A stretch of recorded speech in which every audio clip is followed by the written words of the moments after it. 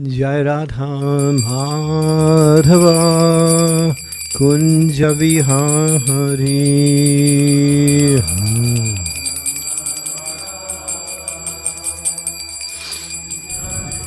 Jai Radha Madhava Kunja Vihari.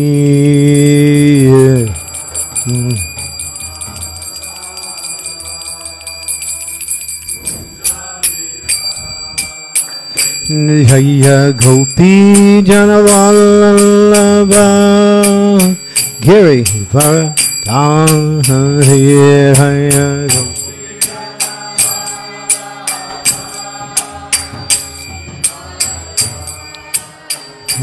Jaya Gopi Janavallabha Giri Varadhari. Jaya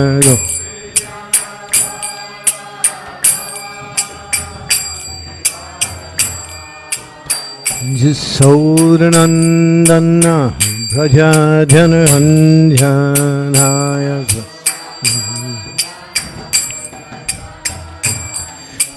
Yasodanandana Brajajananjanaya.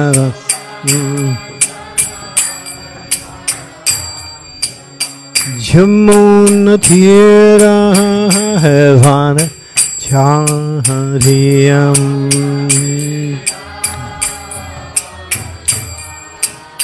Jamunatira Havana Chariyam.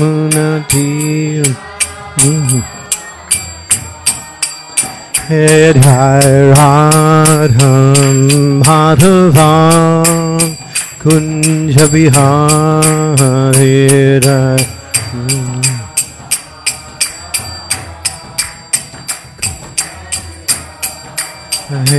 Jai Radha Madhava Kunja Vihari.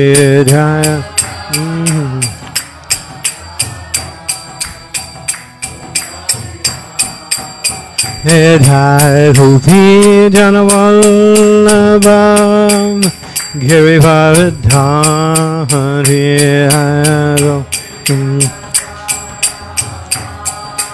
Gary. Jaya Gopi Janavallabha Giri Varadhari.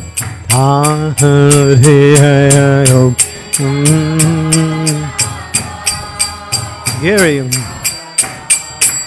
Yasodanandana Brajajananjanaya. Yasodanandana Brajajananjanaya.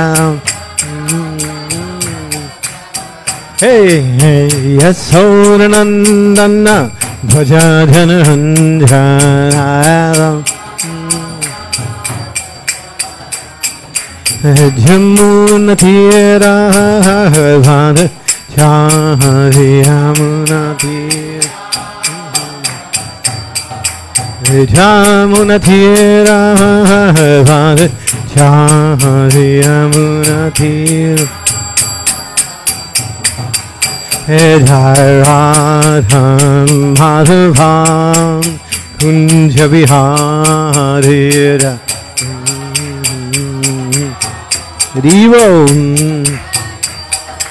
Jai Radha Madhava Kunja Vihari.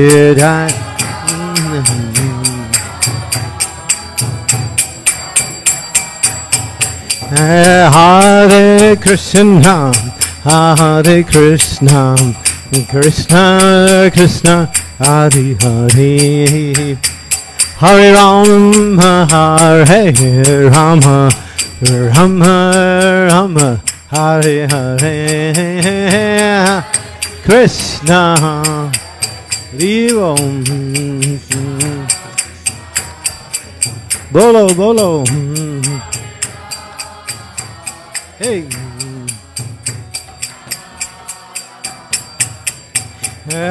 Hare Krishna Hare Krishna Krishna Krishna Hare Hare Hare Rama Hare Rama Rama Rama Hare Hare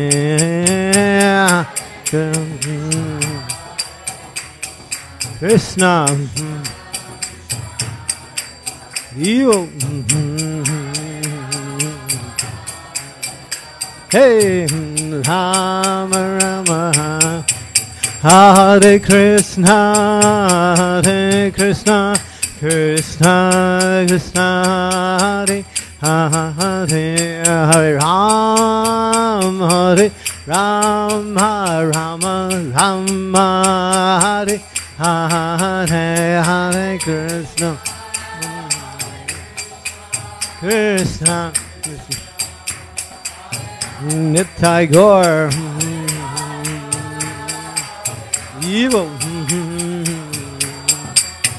Hare Krishna Krishna Krishna Krishna Hare Hare Hare Rama Rama Rama Hare Hare Krishna Krishna Krishna Nitai Gaur Hey Oh Hare Krishna Krishna Krishna Krishna Hare Hare Hare Rama Rama Rama Rama Hare Hare Krishna Krishna Nitai Gaur Hare Rama Hey Rama Rama Hare Krishna Krishna Krishna Hare Hare Hare Rama Rama Rama Hare Hare Oh Hare Krishna Krishna Krishna Hare Hare Hare Rama Rama Rama Hare Hare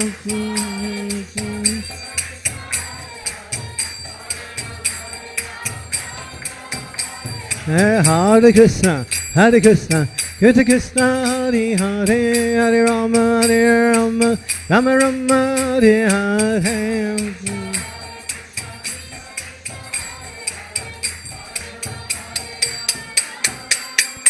Hari Bhom, Hari Bhom, Hari Bhom, Hari Bhom. Go to Hari. Nitai Gaur Hari Bhom, Hari Bhom, Hari Bhom, Hari Bhom.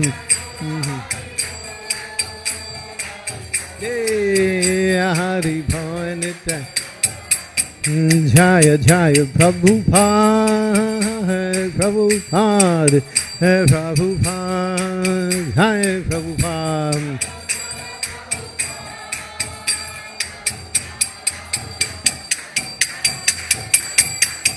Jaya Jaya Prabhupada Prabhupada Prabhupada Jaya Prabhupada Prabhupada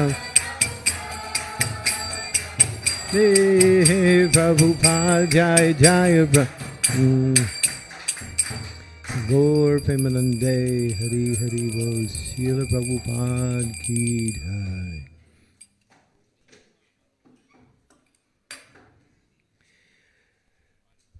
Om Namo Bhagavate Vasudevaya Om Namo Bhagavate Vasudevaya Om Namo Bhagavate Vasudevaya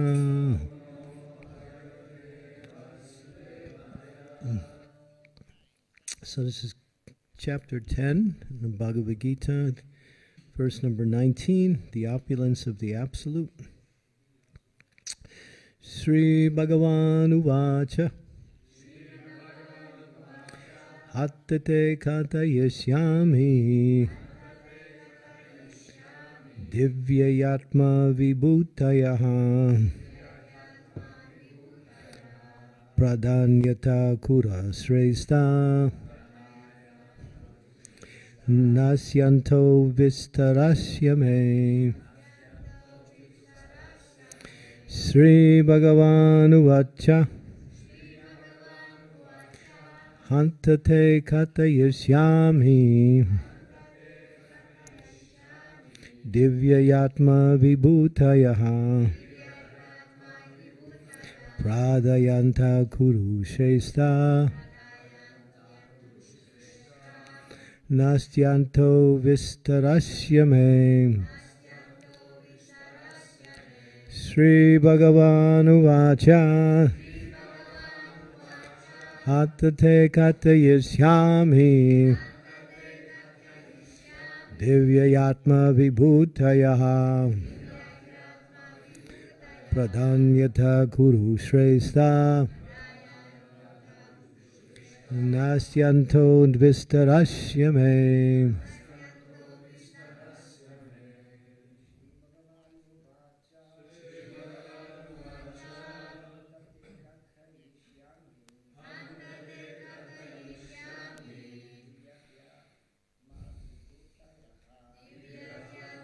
Vibhutayaha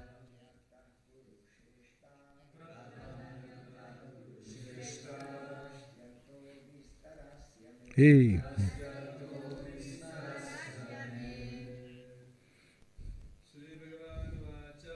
Sri Bhagavanu Vacha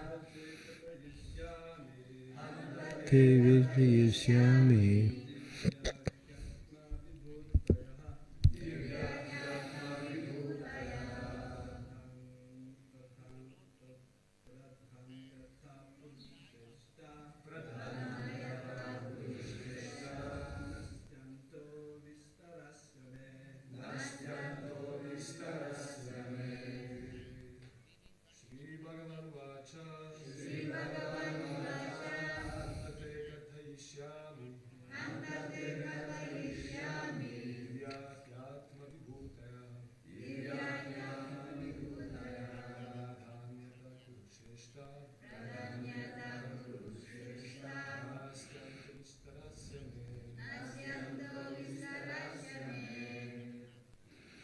Ladies?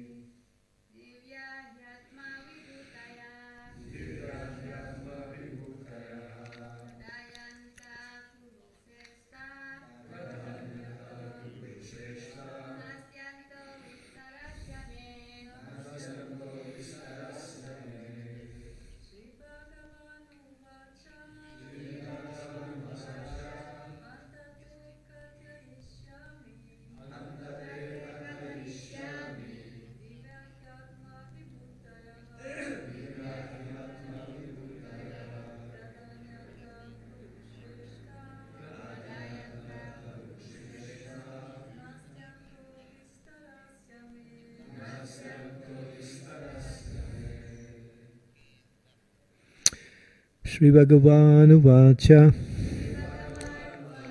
The Supreme Personality of Godhead said,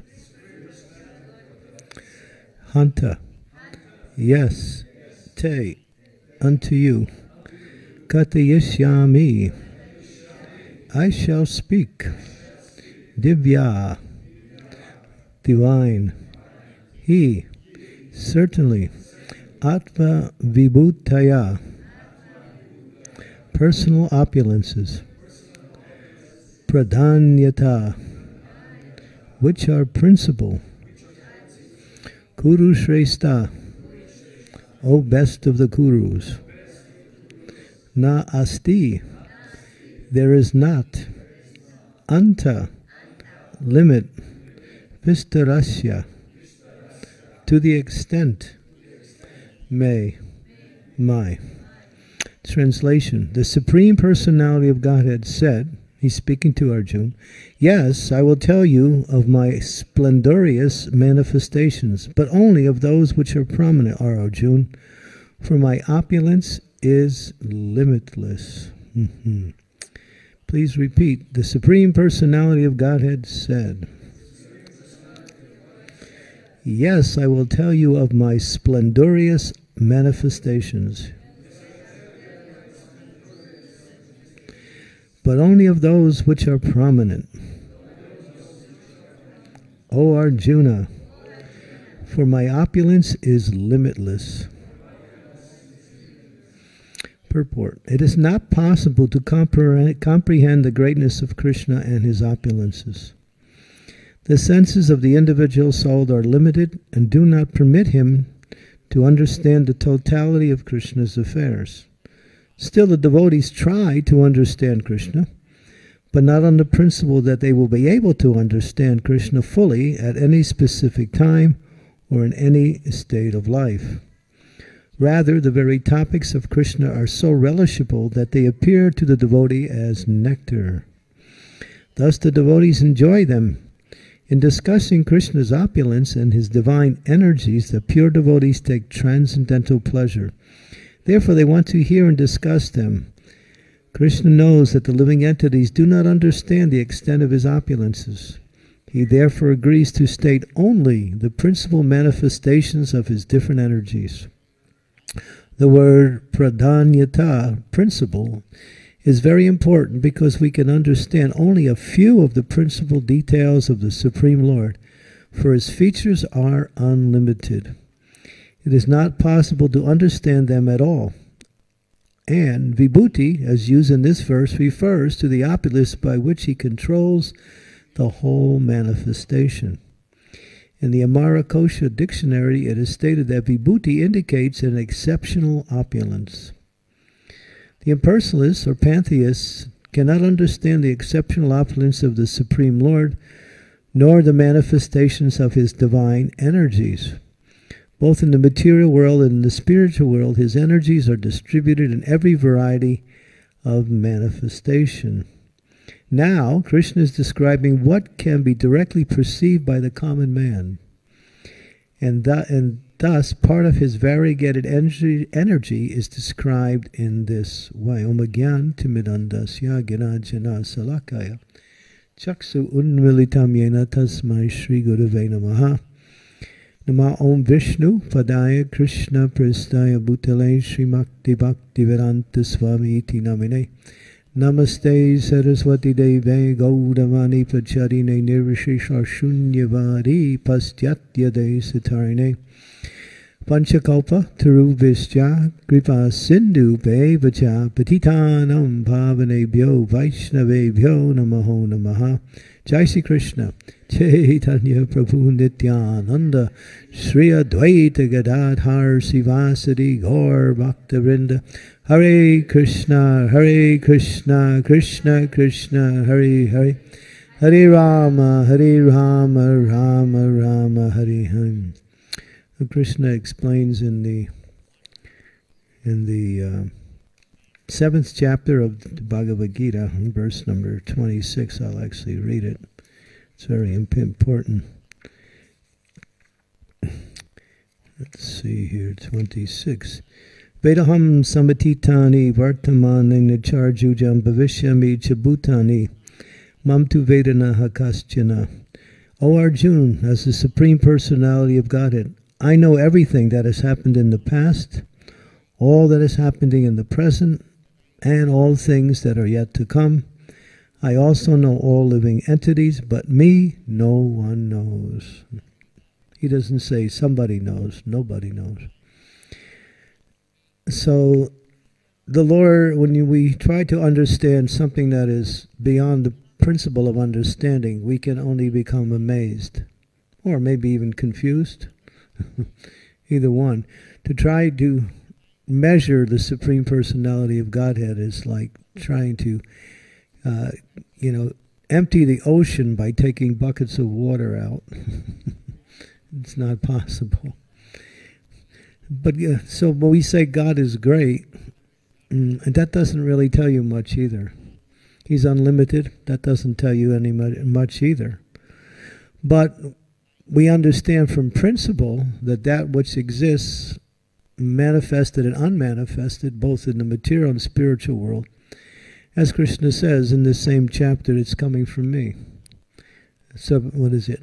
Aham sarvasya prabhavo matat sarva pravartante iti matam bhujante man buddha bhava samanbitaha.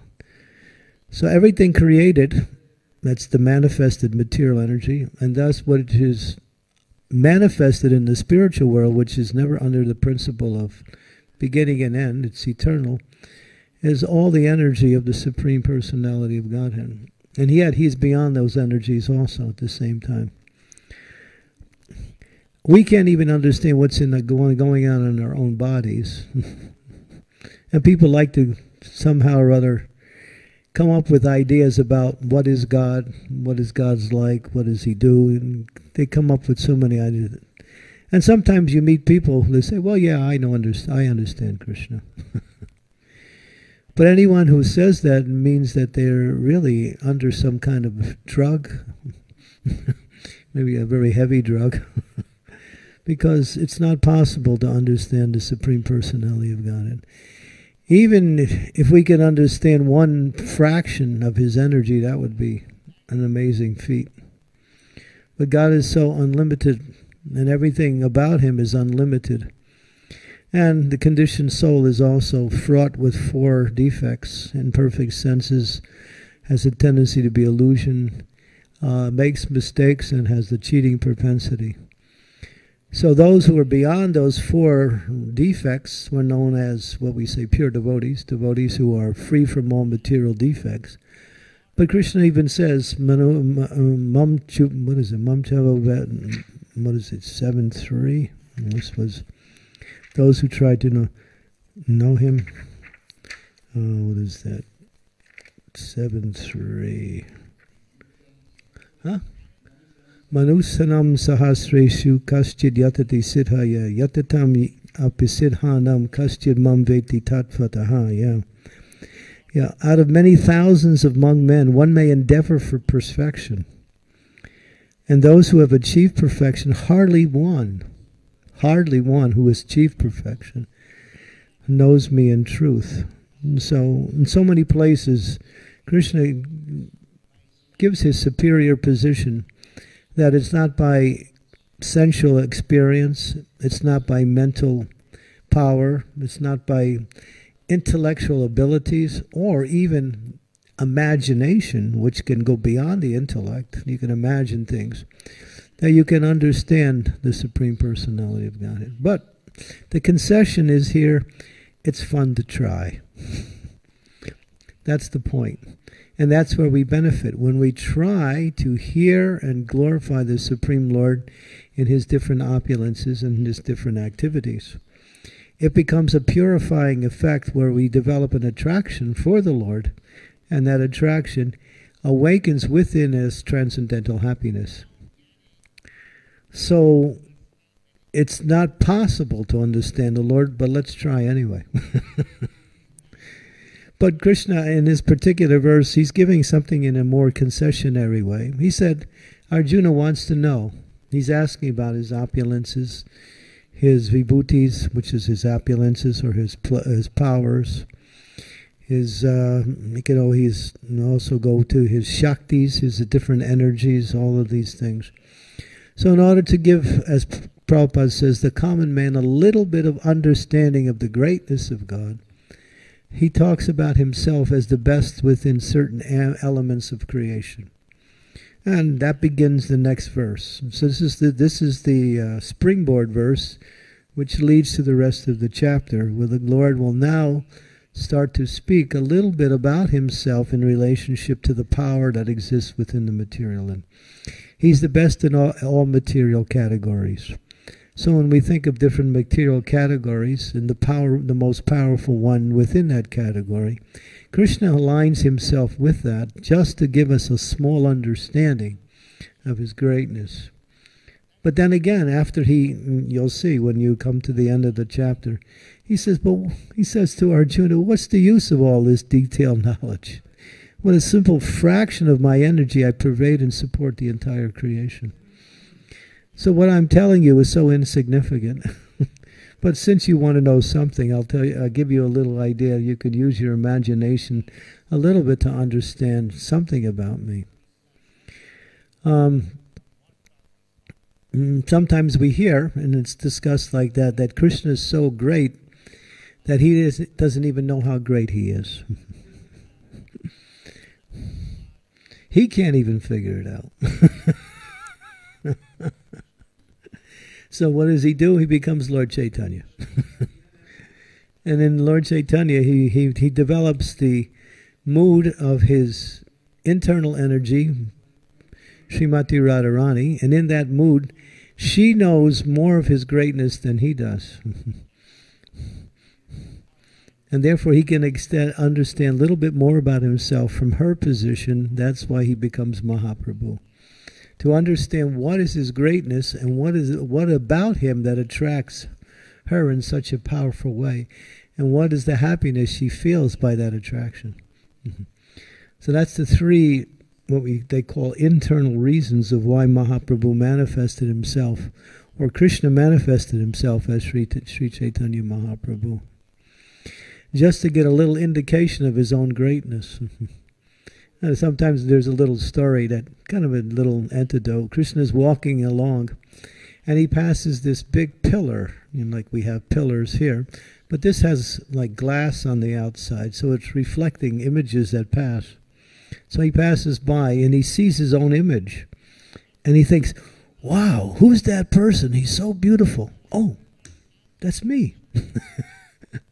He becomes stunned by his own qualities they amaze Krishna himself, how great he is.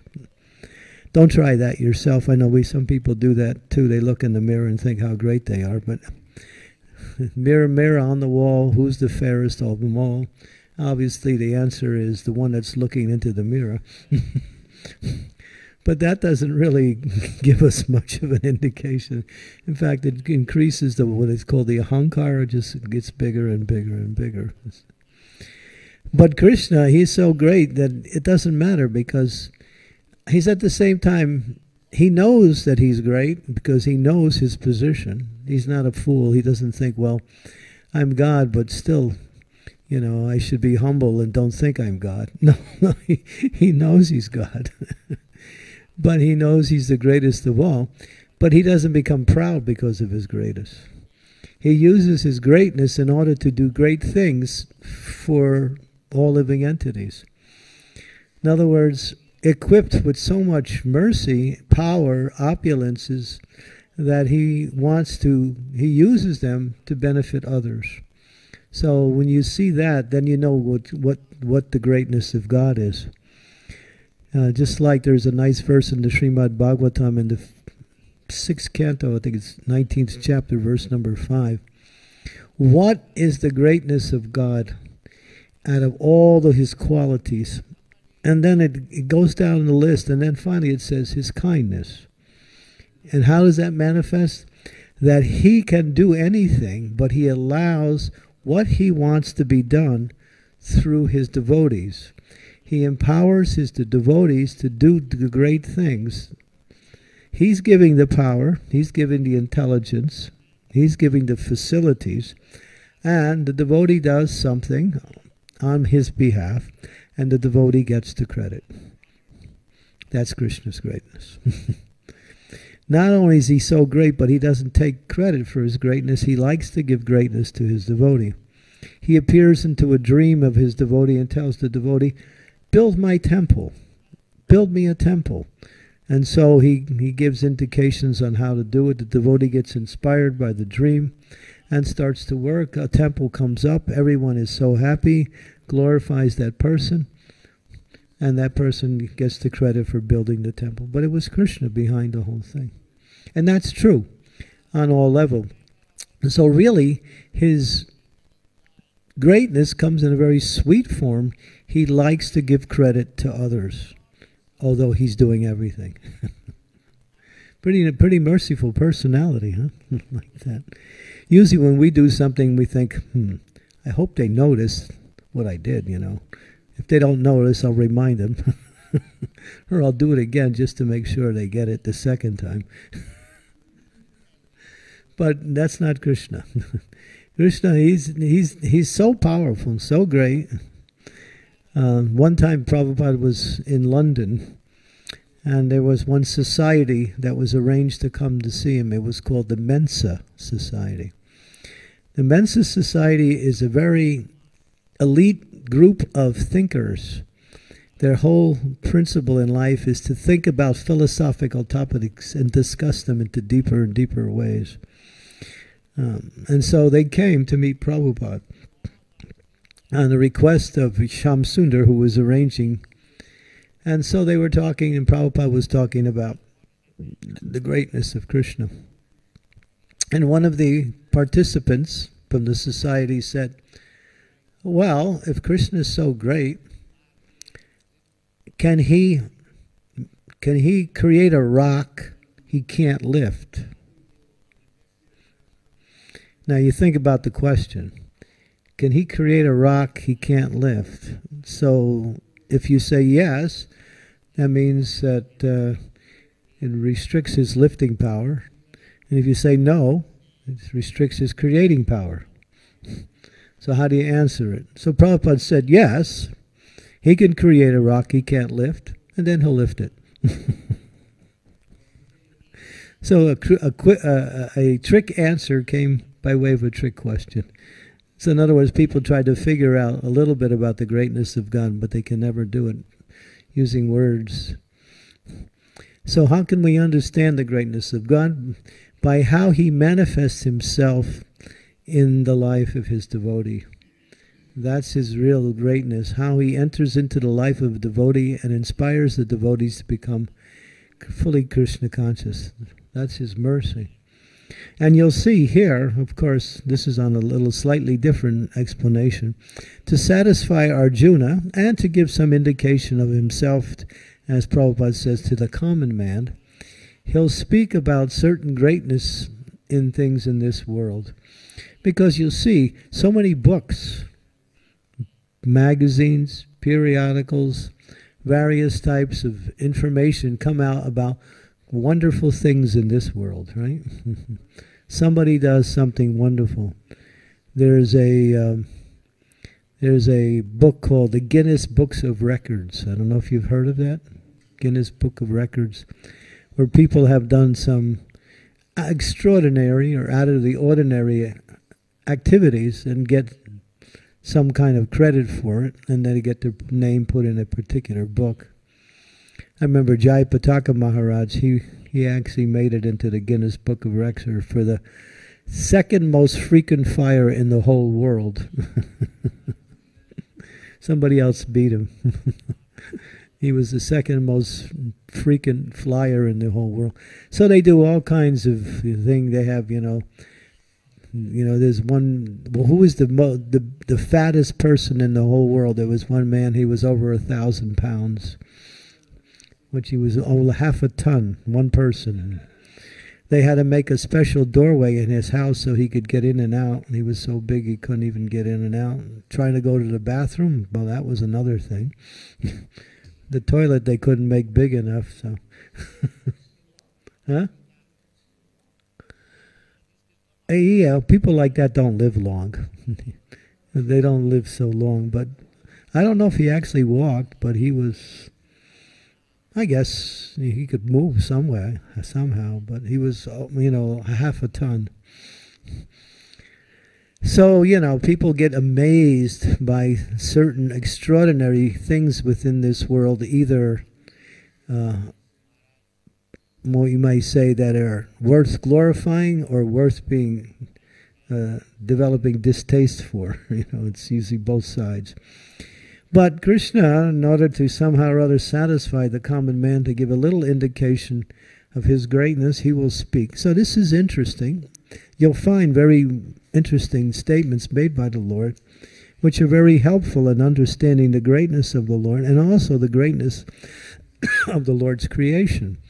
Because the same things he's comparing himself with, he's the creator of at the same time. He's comparing himself with the greatness in creation. At the same time, he's the person who created it. So it's when you understand a little bit about Krishna consciousness, you realize that Krishna is everything. Inside, outside, above, beyond, and everywhere. There's nothing outside of Krishna. And in one lecture, Srila Prabhupada wanted to make that point. And of course we say that the absolute truth is simultaneously one with and different from itself. But Prabhupada emphasized the oneness in one lecture. He said, you are Krishna, I am Krishna, we're all Krishna, this is Krishna, that is Krishna, everything is Krishna. Sounds like pantheism, right? That God is everything, and therefore yatamat tatapa, you can worship whatever. You can worship your toothbrush because it's Krishna, So, but that is not but Prabhupada wanted to make the point to understand that you can't divide the energy from the source. In the same way, you can't separate the sunshine from the sun itself. They're intimately and eternally connected. In the same way, Krishna is connected always with his energies, his vibhutis. And his shaktis, his energies, his bhutis, his qualities, his sarups, his different forms, all the manifestations of all aspects of the creation, and the manifestations of the spiritual world, which never undergo change, but are always expansive, are all part of Krishna. So sometimes, in order to give us a little understanding of, we use a little parable to say that in the beginning there was God and there was nothing else. And he was feeling lonely, so he decided to create something from himself so he could relate to that in a loving exchange. So it says that he manifests himself as the jiva in order for loving exchanges. Because the nature of God is love, and therefore without having someone to exchange love with, there has to be two. Love means two, not one. Self-love is not love, it's something else. So in order God to facilitate his own desires for love, manifested the jiva. But the jiva is also eternal. So how could he manifest something that always exists? There you go. Try to figure that one out. Something that always exists, although it manifests itself at a particular time, it appears to be coming from that, but at the same time it was always existing anyway. Everything is really clear, right? No, because we can't, it comes back to the principle of achintya. If, just say, someone could understand God, then they would be on the same level as God. And therefore, no one can understand God because there's no second. God is one. Ekala Isha Krishna Asabrita. There is only one personality who is the supreme source of all. So, how does this help us in our devotional service? When we treat everything, which is the energy of God, in a proper way. In other words, there is a group of, we can call them religious people. They're known as the American Indians in the United States of America, the original Red Indians, where they saw everything of the earth as being sacred. So just to spit on the earth was considered a great offense, and people would be punished for that. Because the earth was sacred. So they would see all creation as being the same as God. We make a distinction, but at the same time, to treat creation in a proper way is Krishna consciousness. In other words, one of the things devotees like to do is waste things. They're expert. We waste things more than non-devotees do. We take a roll of, paper, these thing, and we pull it out. We take about 20 sheets and we wipe something on the floor and throw it away, right? Or we get this aluminum foil and we put it on everything. We use it for 20 seconds and throw it into the garbage. We turn on the tap to brush our teeth and the water keeps running out and we're going shh, shh, shh, and the water's just coming like this. So devotees, therefore, as Prabhupada would say, you're wasting Krishna's energy. So you might think, well, that's material, it's just, but no, it's actually the energy of the Lord, and it's provided. So to see everything and use it properly and treat it properly is bhakti. That's bhakti itself. And that's, if you carry that principle over to everything you do, then you'll see that all living entities are by nature very dear to Krishna, and therefore everyone should be treated in the best possible way. Therefore, to abuse someone, to minimize someone, to offend someone, is in one sense an offense towards the Supreme Lord. Because Krishna sits within the heart of all living entity. So that's Krishna consciousness. To see everything as Krishna's energy, to be treated in the best way. In other words, if you can't use it in devotional service, at least respect it for what it is. But if you can use it in devotional service, then that energy becomes divine. It's already divine, but it manifests itself in another form known as temporary. But the essential principle is that the ingredients that make up that form, or whatever it is, are eternal. Even the scientists know that matter cannot be created or destroyed.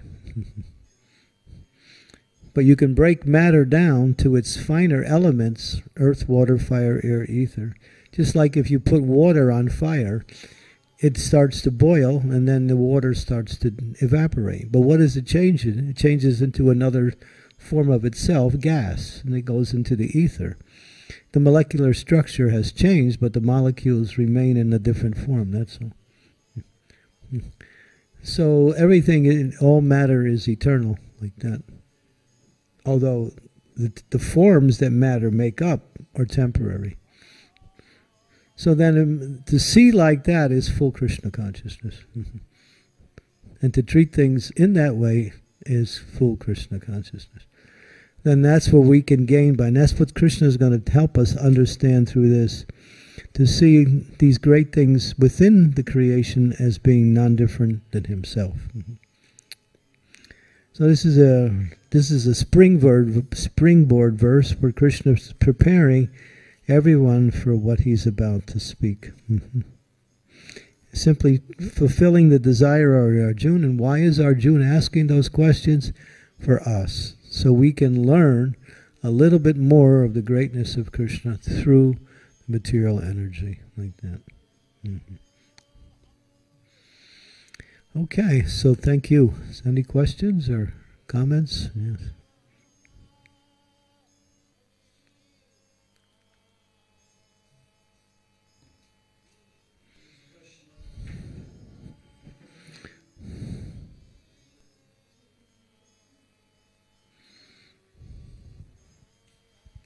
Hare Krishna. Hare Krishna. From Avaduta Rai Prabhu. Krishna knows everything directly and indirectly. How can he enjoy if he all the time hears the prayers and complaints of unlimited souls? Please don't give me the inconceivable answer. Okay. He's asking a question in a marginal way. Okay. There's certain answers I should not give. Okay. And so the question again is?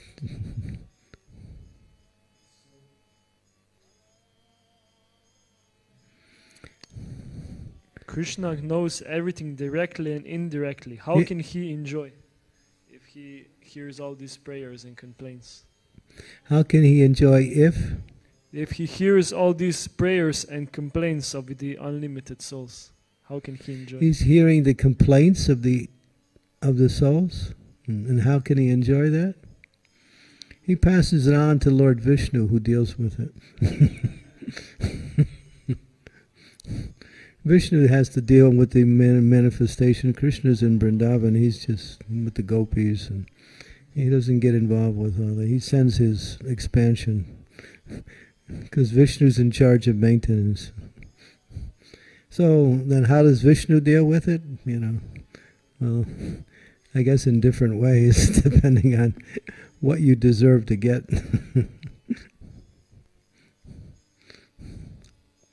So the gunas are actually giving the reactions of our activities. So we're getting simply the responses to our activities according to the quality of that activity. So,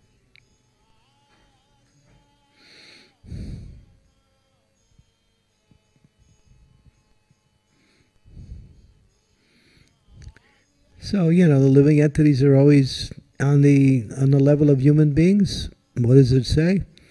The living entities are always lamenting. The demigods and the higher planets, they're always jubilant. The humans on this planet are in lamentation. And those below, in the mode of ignorance, they're always suffering. Suffering or fearfulness in the lower modes. Lamentation on our level, we're always lamenting, boy, I wish I got this, I didn't get this. I want this girl and I didn't get her. I want this guy, it's terrible. I got him, now he's not what I thought he should be, and he's even more terrible. I wish I never wanted to have him in the first place. So everybody is just lamenting about their situation. I got this new pair of shoes that look so nice and they don't fit. My feet hurt, now I have to go to the doctors. It's just, the material world. Well, this is the level of the humans. They're always never satisfied, always lamenting. This is not right, this is not right, this is not right. I want this. If you want to be happy, just be satisfied. Whatever you have, realize it's coming from God and be thankful for it, be grateful for it, and use it. Don't worry about what you don't have or what you want to have or what you should have or what you could have. There's an old verse called, shoulda, coulda, woulda. I shoulda did this, I coulda did this, I woulda did this, but I didn't do it. So what happens? Shoulda, coulda, woulda. This is, things went wrong. And then you look back and think, boy, if I would have did it differently, it wouldn't have went wrong. Why didn't I do it differently? Oh. It's done. You can't change it. Or let me try to get something in the future. If I get it, boy, it's going to bring me so much happiness. Well, if it doesn't bring me so much, it'll bring me more than I have now anyway. So I should get it anyway.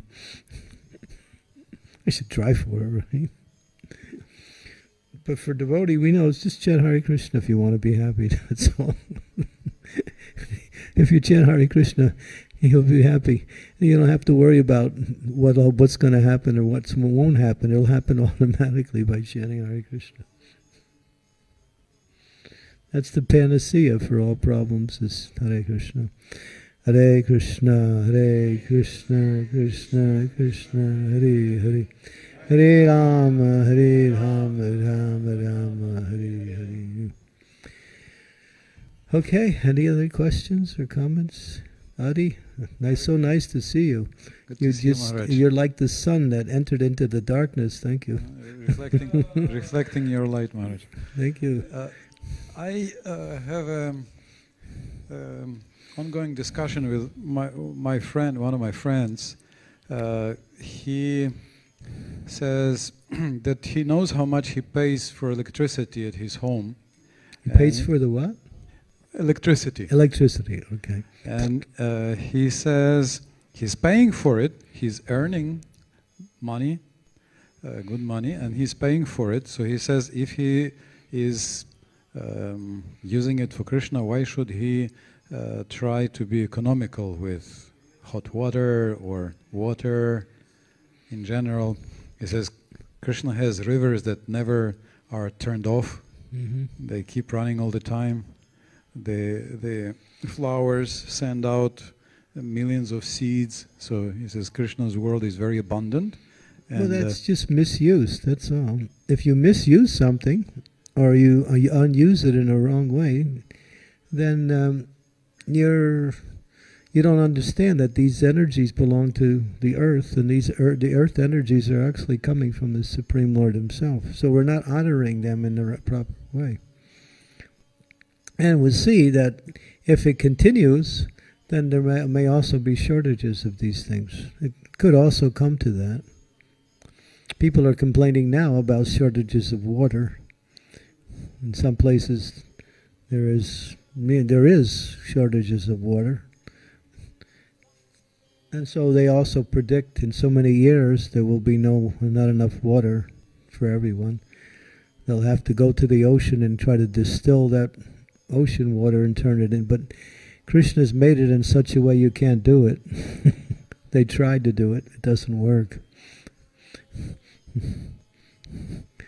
So yeah, to treat things the way they're supposed to be treated, waste is a symptom of the lower modes of material nature. To waste things, or to be careless in using things. Mm-hmm. And they say if you always want to be in abundance, always use things in the right way, and you'll always get more.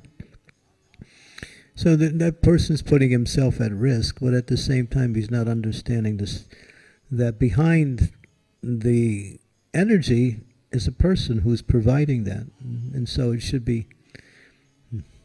And then also we might think of it another way. There are people who are dying to have what you have in abundance. So why don't you share what you have to others who are needy instead of wasting it like that? That's another way to respond to that. Mm-hmm. We throw a lot of food away, but then there's people who are, just like when Prabhupada was in Vrindavan, the devotees were eating off leaf plates, and then they were throwing the leaf plates in this pile. So the young kids, really poor kids in Vrindavan, they were running to the piles, and the dogs were also going, and they were fighting between the dogs and the kids who could get the scraps. When Prabhupada saw that, he started to become overwhelmed with emotion. He was feeling really unhappy in his heart, and then he began the whole Food for Life program in Vrindavan based on that. And he said, now we should cook enough food for everyone and invite everyone to come and take prasadam to their satisfaction. And he did that. And that started the whole Food for Life Vrindavan program. Like that. So yeah, why waste? Just because you have a lot, that's not. It's just it's misuse. That's all. Tell him. Well, he's got a lot of money. Does he just kind of like take his money to start a fire with in the morning? No. Ask him to do that. Put it into your stove and, start a fire with some of your, $100 notes or something. No, but he talks about electricity and water and like that. But why, if he's got so much money, but he'll be very conservative when it comes to the money, right? Yeah. he's quite generous. Oh, he's generous? Well, that's good. That's good.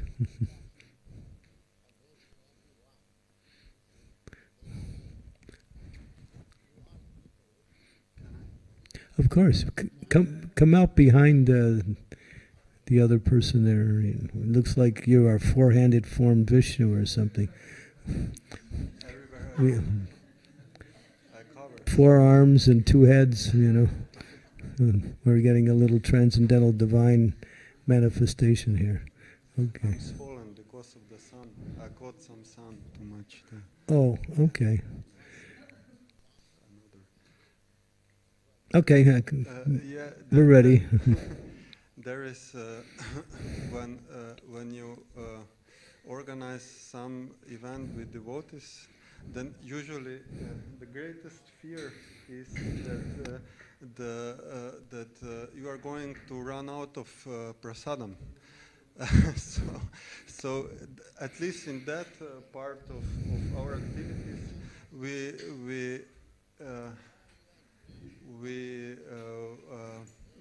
Jai gladly Panchatattva ki jai.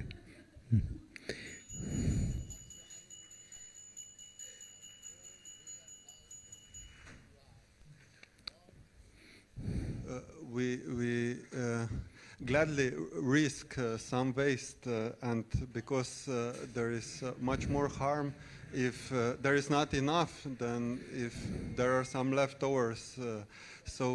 And a friend of mine, a lady, she organized some event, and I told her, like, really, I was really decisive, because she was determined not to waste anything. But I told her that's not the right mentality. You should risk the waste, because the worst thing that can happen is that we run out of prasadam. Yeah, that was Prabhupada's same program. Prabhupada was like that. Cook enough, make sure there's enough for anything, there should be abundance. And he said, if there's some left over, the devotees can eat it. In other words, you can save it for another day. And I mean, we used to eat khichdi like 2 or 3 days in the old days in Krishna consciousness. Cook khichdi the second day is better than the first day. It's really, in the third day, wow, it's super. After that, it goes down, but... So yeah, and what you could do is just like connect with some local food agencies, and then if you have some leftovers, say that this is from our love feast, and we have some extra food, we don't want to throw it, can we offer it, like that. There are some agencies that may take it, and you just have to explore that. But it's better, you're right, it's better to cook more and take that risk than take the other risk of not having enough prasadam. That's the worst thing. Yeah. Yeah.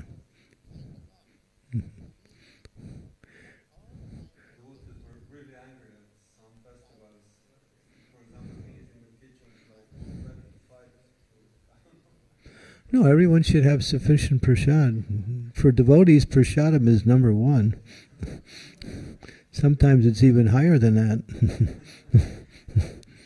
No, to go to a festival and have prasadam served out and there's nothing for you is like, my God, I'm going to go home and make a sandwich, you know.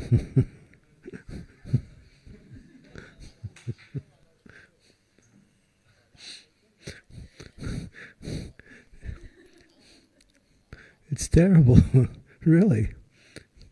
I agree with you, and this, you're right, because Prabhupada has mentioned that also. Make sure there's enough for everyone. If there's extra, the devotees can take it or can distribute it. And what he did say was that we should cook every day in all our temples, invite guests to come, and serve them puris, halava, one sabji, and a chutney every day. 4 items. Anyone who comes to the temple should get these 4 items, cooked nicely, hot, right off the warm. And Prabhupada said at the end of the day, if there's anything left over, the devotees can take. Really, yeah. And I see Ananta's not paying attention to this one. He's making sure he doesn't hear this one.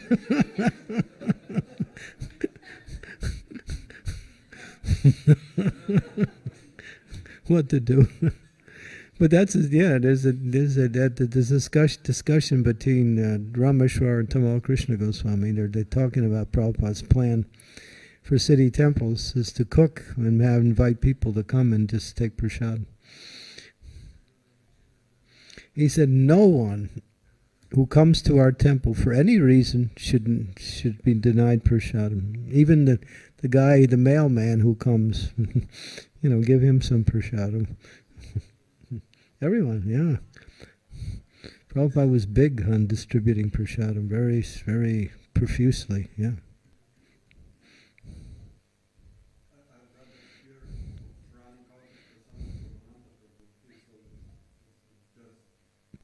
Well, he has to deal with the finances too. He wants more. Oh, all right. So we got the left wing and the right wing. Okay. I'll talk to Ananda.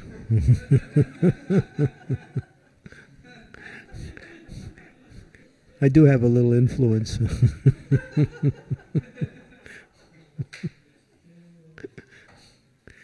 Yeah, it's not fair. Everyone should get... devotees should eat as much as they want, too. It's not like, well, you had 3 plates, you can't have 4. No. If you want 4, you can have 4.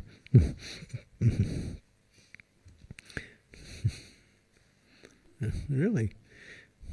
Prasadam should be...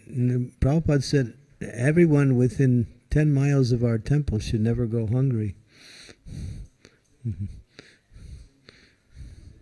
Really? 10 miles.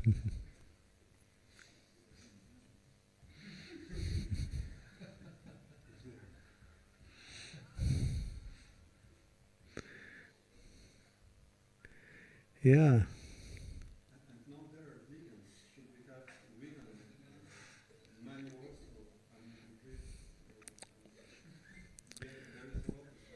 Well, yeah, that's another concern, how to deal with vegans. We try to honor their preferences because they always ask, what's in it? Well, it's got clarified butter. I'm sorry, can't have it. So, yeah, you can make a few preparations on a feast that are vegan like that. To satisfy them, We don't, in principle, we don't agree with the whole thing, but it's a large movement now, and it has some. We can respect that, but at the same time, we don't follow it. But in order to give them prasadam, we can also make things that are vegan. Yeah.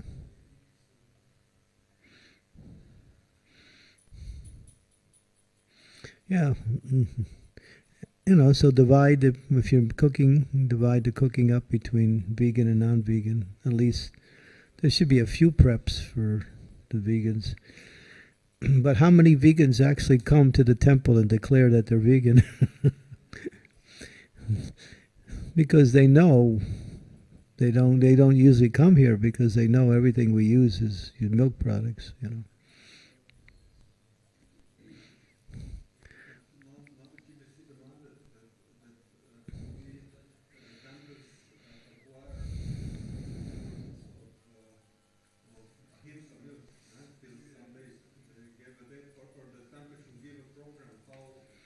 Yeah, by Janmashtami 2022, next year, all temples have to have some program where they can supply only vegan milk products for all their offerings. My godsister, who is one minute. My godsister now is just finished writing a book, and she asked me to contribute to it, and I did. She's writing on this idea of ahimsa milk.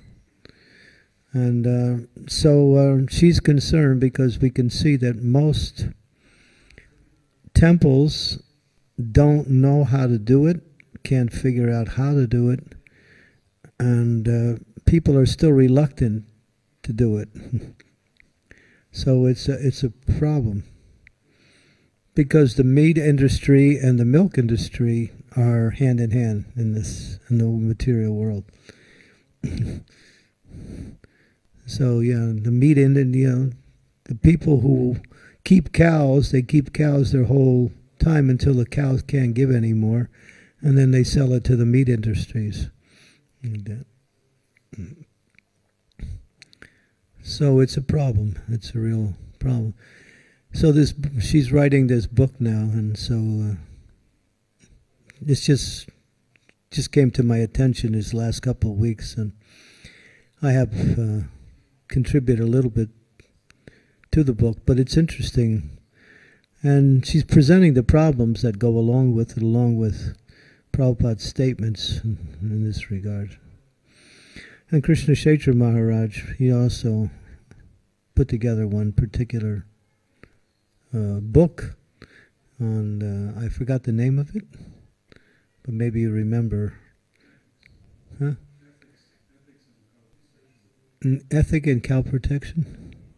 Something like that, yeah. So I have a copy. Yeah, so he's dealing with that same thing, which includes a lot of it. Yes, Prabhu, you have a...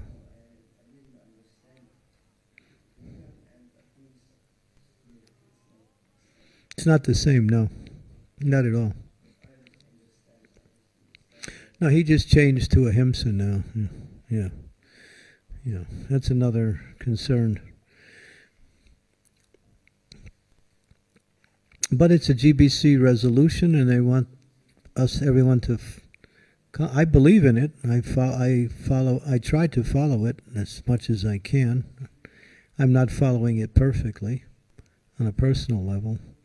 I get ghee, but I'm not sure if it's ahimsa ghee or not. So I use that kind of ghee. But for milk, I don't touch milk that's not ahimsa. And we have it here. You can get milk. You can get some milk from Astasaki's farm here. And Divya Prabandha in Croatia both have cows and are providing milk to the devotees. To make a program, working it with them can probably increase to some level. But I spoke with Ananta about that, and there's a lot of things to work out. It's not so easy to bring this program into, but that's what we should do, have a farm where we can be provided with ahimsa milk products, and then use all of that for the deities and devotees. How to organize that, that's the concern. It's not so easy, but it's important.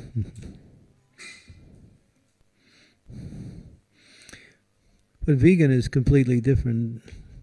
They don't see, and vegan means no alternative. Our alternative is ahimsa, but their alternative is simply to rule out milk altogether. Or any kind of milk products.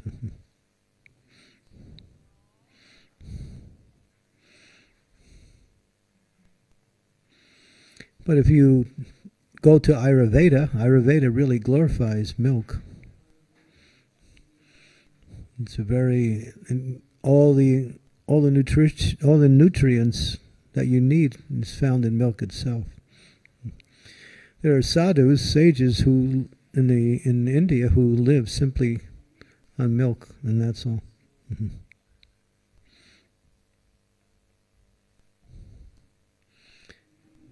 And to put it right down, it's the miracle food for babies and for old men.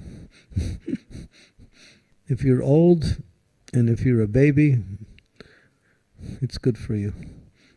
It's actually essential. If you're in between, you can do without it, at least to some degree.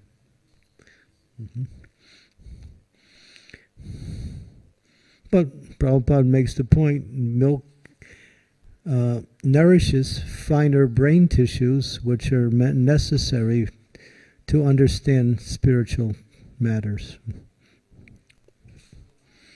So, yeah.